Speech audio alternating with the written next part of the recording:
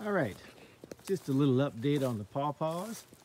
You see I've put a shade cover over them because they're still quite young, and apparently young pawpaws don't like a lot of sun for a while. I guess they're an understory tree. Apparently that changes as they get bigger, but you can see that they're doing actually just fine in here.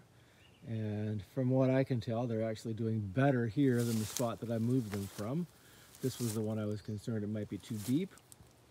We've had an inordinate amount of rain this year, so I've also heard from growers around here that they seem to need lots of water.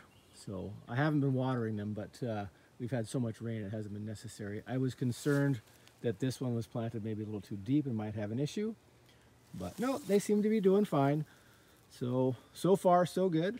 I will post an update again later. Thank you.